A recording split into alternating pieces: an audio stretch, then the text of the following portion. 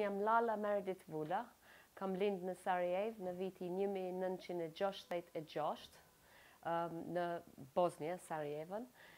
Baba im është gjakovar, edhe mama im është anglez, prej Anglia.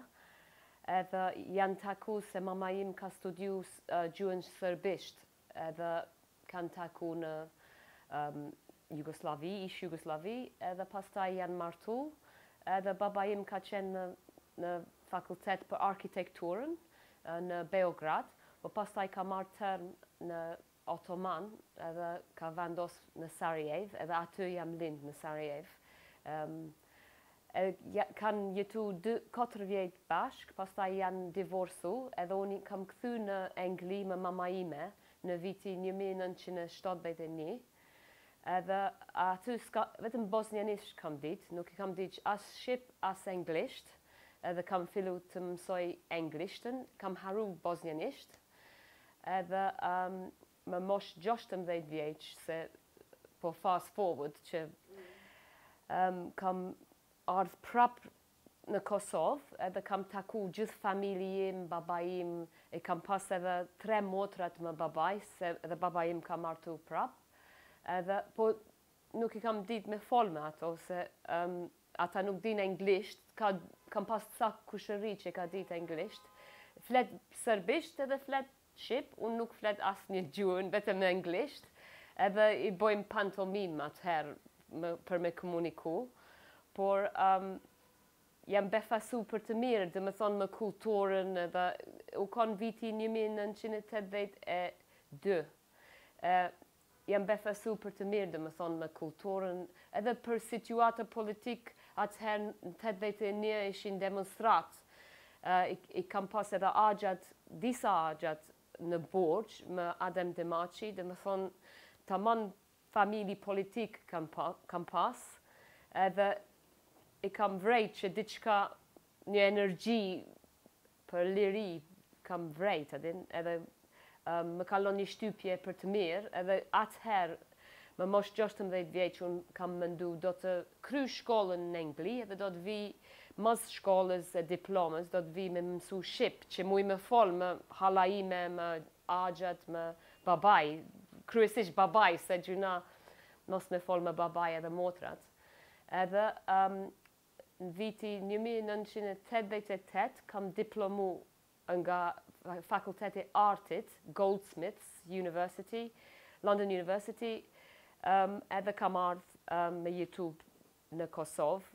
Edhe atëherë ka qenë shtator viti 1988, atëherë nëse maj men, se unë erdha, edhe I thash shoqet në Angli, po shkojnë Kosovë, po thonë, ku është Kosovë, se si një vend nuk I din ku është. Edhe atëherë Slobodan Milošević nuk I di fix, po ishte, ka dash me ndru planat në Jugoslavi, nuk I di fix shka ka qenë, e din politikant ose historian, edhe kanë fillu grevën I Trepçi. Edhe me thonë, sa jam ardhë, ka fillu greva Trepçi edhe gjithë problemat prap, edhe u del Kosovë në lajmit në Angli, edhe krejt ka thonë që Lala u shku atje edhe s'kemi dëgju për Kosovën, tash ka dalë në lajmit të Londrës, të Anglisë. Dhe me thonë, kam jetu 1988, edhe për 3 vjet kam jetu në Kosovë. Dhe me thonë, kam pa gjitha ato demonstrat, isha në demonstrat këtu në 1989, edhe gjithë shoqëri, se kam kry shkollën e 3 këtu për fotografi. Edhe atëherë, unë isha në një klasë filestar në fakultet për Shqip, një klasë filestar në fakultet filologji, e krejt rastësisht në nejti klasë, në nejti dhomën në fakultet ishte estetik me Recep Qosja. E unë kam dëgju, Recep Qosja është shkrimtar I njohur edhe estetik po jep, edhe rastësisht kam shoqru me një vajza, student e Recep Qosjes, edhe kam thonë, a bon unë me hinë në klasë, kështë, edhe me dëgju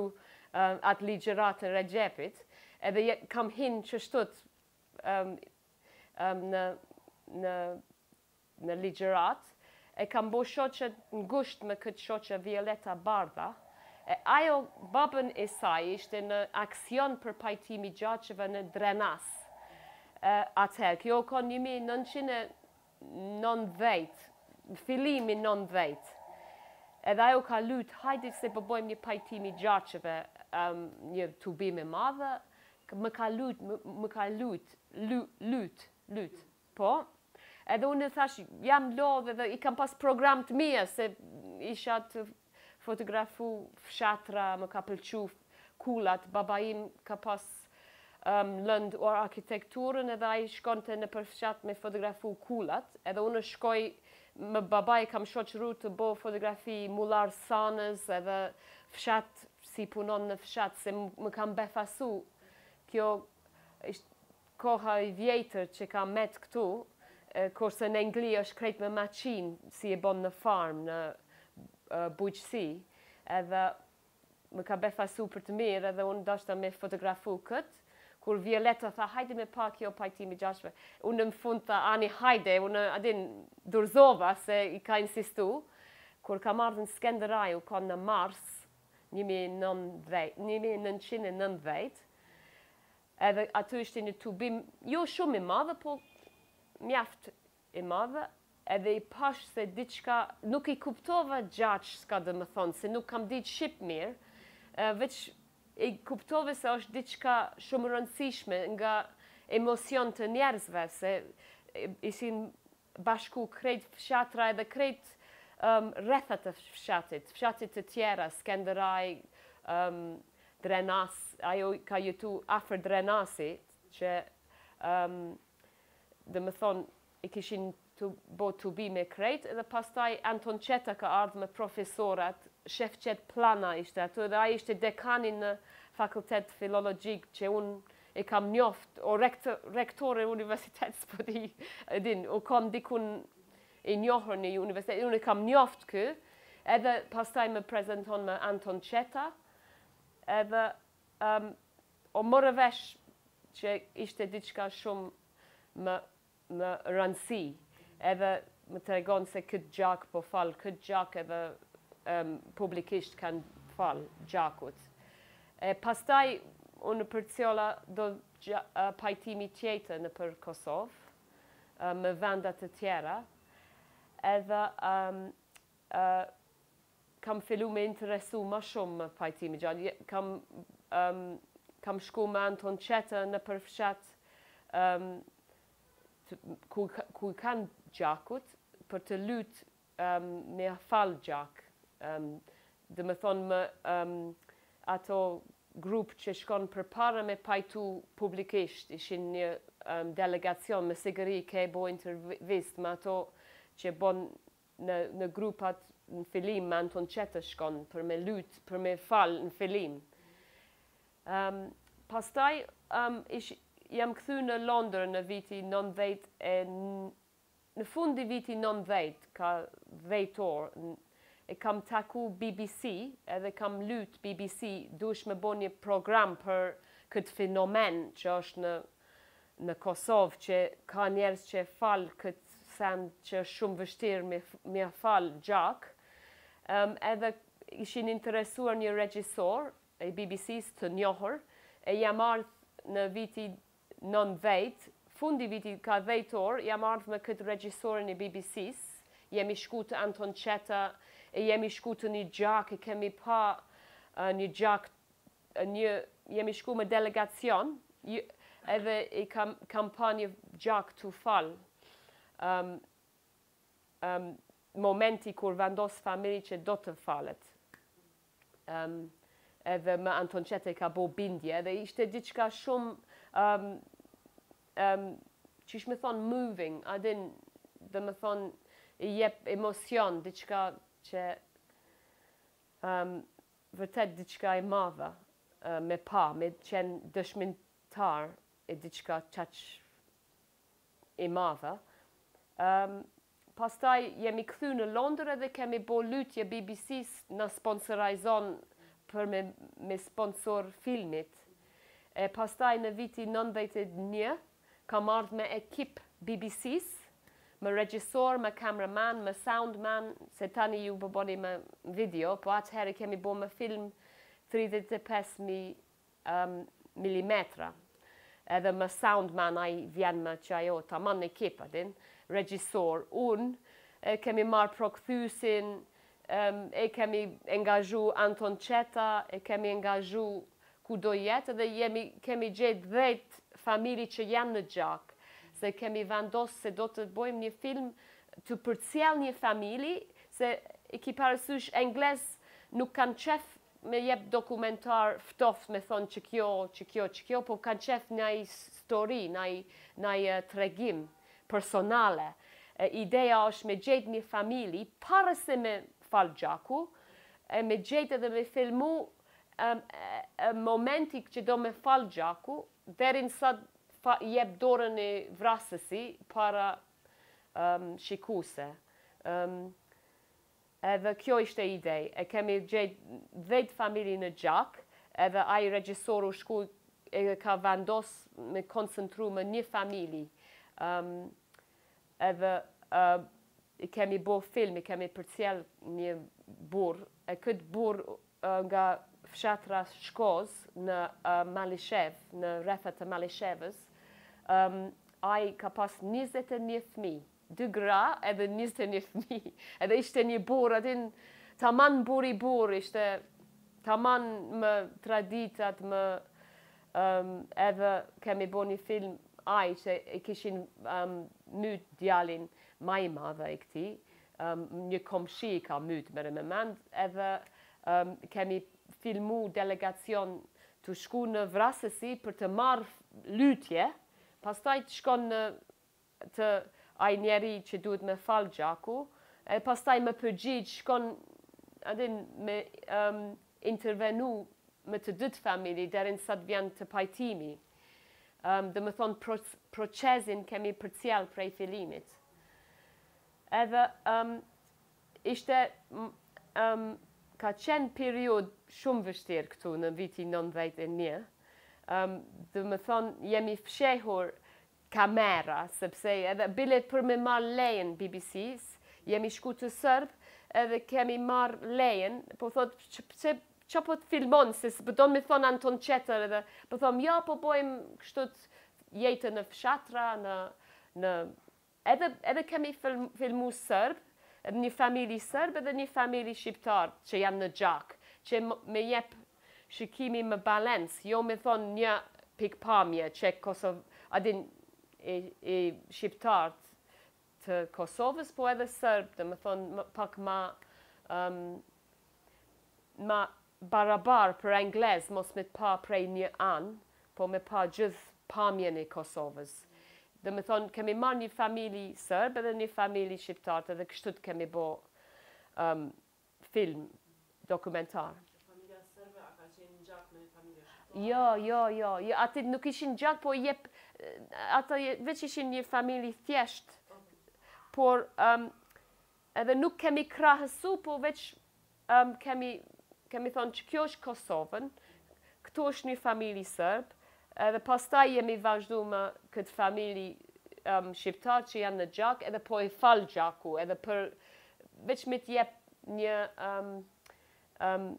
përmbajtje, kontekst përmbajtje i film dokumentar, po shumit sa film ka qenë për pajtimi gjaqeve. Ama kur kemi marrë lejen, i kemi thonë do t'jetë me Sërbe dhe me Shqiptar gjysë e gjysë, se nuk në lejon me filmu, nuk në lejon BBC me ardhme, se duhet lejen e patentin edhe me shumë vështërsi se jemi shku me 2 kerë, për shembull, në fshatra, edhe një kerë ka qenë me BBC-s, e një me Anton Qeta, pastaj prokthys,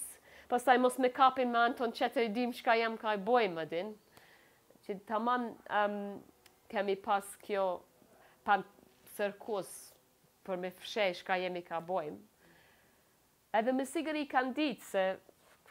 po në fund, edhe qëto herë që kemi filmu, ato filmat janë ardhën kuti filmat, se ishin të vjetër film, e qëto ditë, kur krym ingjerimit, njonin i shku në Beograd, edhe u këthu në BBC qatë ditë, me çato që kemi filmu, se na po presim për ditë, na morim filmat, apo kupton? A din, mundet na ato Jugoslavi si kish mujt me marr filmat, se kemi dëgju që shtot boj, ka mujt me bo. E për ditë i kemi marr dikush që shkon në Beograd edhe me ik sa më shpejt me filmin. Kështu është tregim gjithmonë dikush që filmon këto, sidomos politik që politikan gjithmonë. Edhe unë kur kam qenë në pajtimi i verët të Lukës më 1 maj, aty isha të bo fotografi, edhe dëgjova se janë ka marrin gazetarët filmat, se atëherën film, marrin edhe djegin kështut. E dëgjova se mas të ik njerës prej pajtimi, janë të ndalon gazetarë edhe janë ka marrë fotografe sidomos, edhe janë ka marrë filmat. E unë jam fshe më një familji, 4 orë kam fshe, derin sa gjithë kanë ik prej verët të Lukës, e pastaj vetëm jam nis, mos me bjerën sytë policive. Paraskip për këto, desha më këthy në një pikë ma herët që përmendet që ishëm një farmire aksidentalisht, keni fillu me shku me i përcjell. Keni qenë gjithmonë të fotografu, a keni parë në ju si dokumentuese, apo keni qenë pjesëmarrëse? Është pyetje e mirë, se unë jam piktore dhe jam artist. Nuk jam politikan, edhe unë artistat e merë për frymëzim prej jetën e vetë. Unë, për shembull si Van Gogh, për shembull ai ka pikturu lulat, kopsht, edhe gjithë gjërat rreth Van Goghu. Unë e kam pikturu në mënyrën e fotografisë, e kam kap jeta rreth meja. Dhe më thonë që dola në pajtimi gjaqeve, e kam kap pamjet, e kam kap nga qa unë personalisht më kalon shtypje. E jo që po mendoj që do të reklamoj, ose do të bo artikull dikun, për lajmit ose për gazet. E kjo është rëndësishme në arkivin tim, se nuk e bona për një redaktësi ose një drejtor ose për një arsyetim, po përveç për artin. Qa ka duk ma estetik edhe ma bukur, edhe ka përshkru momentin ma shumë, personalisht për mu. Edhe është fenomen interesant se i kam arkivin, edhe është dokument, por është shumë dokument personale, moment që kam përjetu në Kosovë ato vit, po tash është bo vlerë për publik, se që edhe si lulat që ka bo Van Gogh, se shtash bëdu me fyt Van Goghi, dimek jam në njëti nivel, adin. A i ka bo lula i dilit. Lula dilit kemi gjithë botën, po kë i ka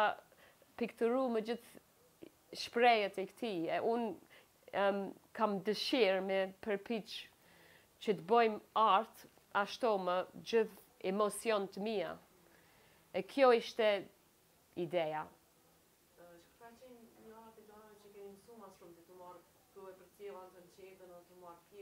Ju përmendet pak që keni qenë aty kur ka ndodhur pajtimet, a mundrim na përshkru pak ma shumë procesin, se si ka ndodhur një pajtim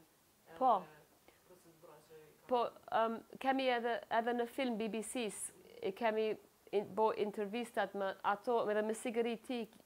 ki bo, o do të bo, me ato studenta që kanë qenë burgosur, ishin një femër e pejon, kam harru emrin e saj. Me siguri është shumë i njohur, edhe ajo të regonte si ishte në burg, edhe dhe me thonë me kalon shtypje e madhe, se kjo ishte në burg edhe ka pa njerëz me gjak që janë në burg, edhe qëto lind ideja, edhe ka bo në radio, edhe pastaj ka fillu kjo aksion e madhe. E me anton, ata rinis edhe kryetari ka tundit, gjithmonë din kush është në gjak. I cakton, kemi 10 njerëz në gjaka, kemi sa person në gjak në këtë. Edhe ata i kish lajmëru që 10 gjak kemi, ata fillon që lut, a bëdon me pajtu. Ato ma vështirë i thrasin Anton Qeta, i thrasin